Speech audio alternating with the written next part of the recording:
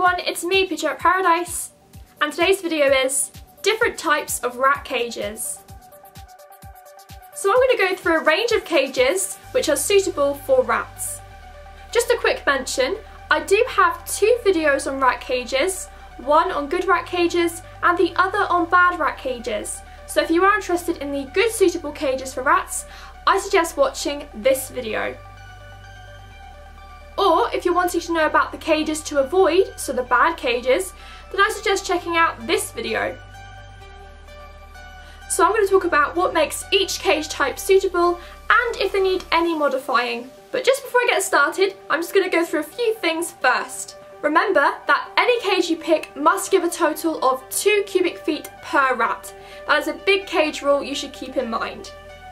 I also want to mention that I think you should always aim for something bigger than what is sold for the animal, because usually a cage that is sold for that type of animal is generally too small. So it works better by picking a cage sold for a bigger animal. You're also limited to a certain size when picking a cage labelled for that animal, and most aren't even that great a size. Whereas looking at other cages sold for other animals, you're more likely to find a bigger cage because you have more of a choice in size. And just because you're picking accommodation for rats, doesn't mean you have to pick a rat cage. Go outside the box. You don't have to stick with what's there. You can look at other cages which aren't labelled for rats but could be a perfect fit. And the last thing I want to mention is that most cages you buy for rats will come at a price, some more expensive than others, but the cage is probably the most expensive supply you will buy out of everything, and it is important you get the right cage for them, as they are going to be living in it after all. So let's start with the most common type. Rat cages. So these cages are usually very good for rats. You can get great sized cages, ground space seems great, the height is usually quite good, and they almost always come with levels inside, which you would expect. Bar spacing tends to be pretty good, so you wouldn't have to cover the bars. However, like all animals, there are always those small cages which you should avoid. For types, you can get the standard level types, and then you can get the double tiered cages, but these tend to be quite expensive.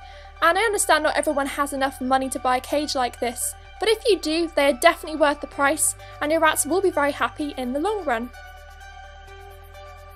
So the next type are chinchilla cages. Again, these come in great sizes, offer a fair amount of space, give appropriate height, bar spacing seems to be suitable, so no need to mesh up the bars. They also tend to have levels inside, which is brilliant for rats. This is often why some cages are labelled for both rats and chinchillas, because they have quite similar housing. So chinchilla cages are a brilliant option of cage for rats. Another type are ferret cages. The great thing about these is a lot tend to be quite large in size, so they offer lots of ground space and also quite good height space. They often come with levels because ferrets, like rats, love to explore in different levels too. However, the one thing you'll need to modify on this cage is the bar spacing, as it tends to be over ½ inch, so you will need to mesh the bars with some ½ inch spaced wire mesh, which you should find in your local hardware store. But once you have done that, it will make a wonderful cage for your rats. Another great type are bird cages. And I'm not talking about cages which are like the tiny little boxes, I'm talking about ones that are generally very tall, quite long and wide that can house quite a few birds inside. These kind of cages are going to be great for your rats. You know, plenty of ground space for them to run, lots of height space for them to climb, you can fit lots of levels and toys inside. You can just go all adventurous with toys inside a cage like that. The only thing I have to say about this type is they usually need modifying, as bar spacing is often too big, so if your cage is over ½ inch spacing, then you will need to cover them with ½ inch wire mesh, because rats, they can squeeze through any space bigger than that, and you don't want to risk it. I always say better safe than sorry. And also, flooring does tend to be barred or wired, so you will need to cover that up with some plastic flooring. Something like chloroplast flooring or even some lino are both great, and then put a good layer of bedding on top, just to ensure their feet are protected, because you don't want your rats walking on bars. It's not going to be good for their feet, it can cause sores, otherwise known as bumblefoot. So make sure you have wire flooring covered. But they're the only adjustments you need to make, and once you have them done, it's going to make a fabulous cage. So next are DIY cages, and there are quite a few to go through. So first up are CNC cages. What I love about these is that you are in control of how big the cage is going to be, so you can build them however big and tall you want. But you will need to make some levels for the cage or buy some levels. You can get some plastic levels sold for rat cages online. I believe eBay and Amazon sell them, so you should find some on there. This cage will need modifying though, as you will need to definitely cover up those huge holes, because no doubt your rats will go through them. So make sure you cover up the CNC grids with wire mesh, and once you've done that, it's gonna look great. The next DIY cage is bookshelf cages. These I have found are becoming more common, and I have mixed views about these. I think they can be very good providing you give them an appropriate sized bookshelf with some modifying, but I personally don't find them as the best type of rat cage, nor the easiest cage, as there are some certain holdbacks. So the problem with bookshelves is a lot of them tend to be not very wide and tend to have short depth, so they don't provide enough ground space nor enough roof space to hang things, and they're more tall than wide, so it can be quite hard to find an appropriate sized bookshelf for rats. So when picking a bookshelf, basically do the opposite, so you want to make sure it's really wide and has really good depth. Another holdback is the top. Obviously a bookshelf is not barred, and that means you can't hang anything from them. That being said, this can be resolved if you cut out the top and replace with wire mesh, or even the side of a barred cage on top, and that way you are still able to hang things like hammocks and toys. But it depends if you want to go that far with modifying. Most probably won't want to go through that effort, so it's really up to you. But if you are able to do that and ensuring the bookshelf is an appropriate size for rats, then you should have a very good cage for them.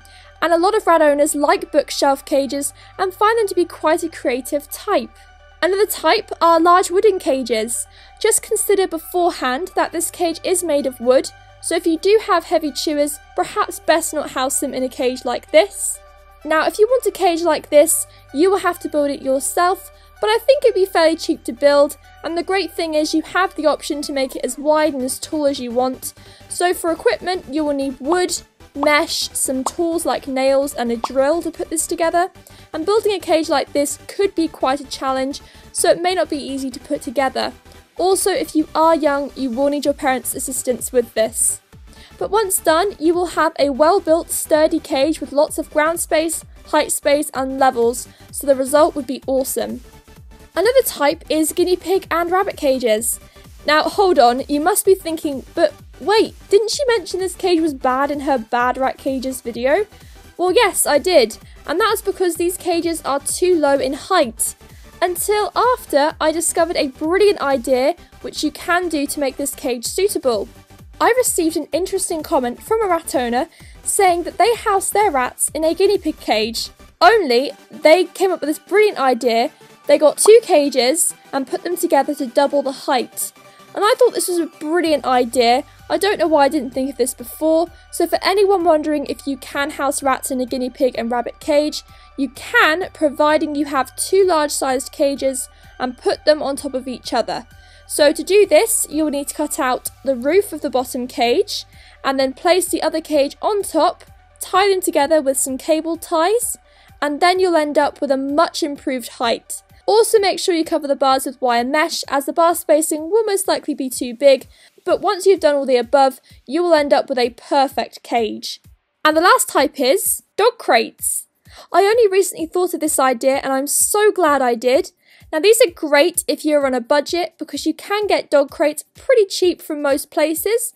I've seen some online like eBay and Amazon for pretty good prices. Now when picking one, I suggest going for the size large or bigger, the ones that are sold for the larger breeds of dogs, because that way you're going to get a nice large cage which is going to be great for your rats.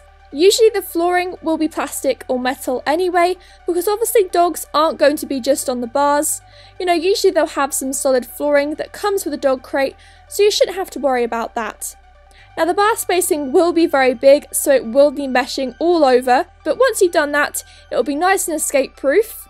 And I also suggest buying some levels to put inside the cage, as it is a dog crate, so obviously it's not going to come with levels. It's not like dogs can climb and go on different levels like rats. Anyway, once you've done that, you should end up with a huge cage, loads of ground space, brilliant height, and overall it will make a brilliant cage for your rats. So that's the video on different types of rat cages. Hope you found this helpful and maybe it gave you some new ideas of cages you never thought you could house rats in. Just to let you know, most of the cages I have featured you will find in my Good Rat Cages video, so if you are interested in a certain cage, you should find it in that video. And I will leave both good and bad rat cages in the description. So I've included as many types of cage I can think of, but of course if you have any other types you want to share with us or any creative ideas, then feel free to pop them below. So any comments or questions, leave them down below. If you like our videos and want to see more, then go subscribe and click that little peach below and it will take you straight to my channel. And if you enjoyed this video and you found it helpful, then don't forget to hit that like button and we'll see you next time. Bye!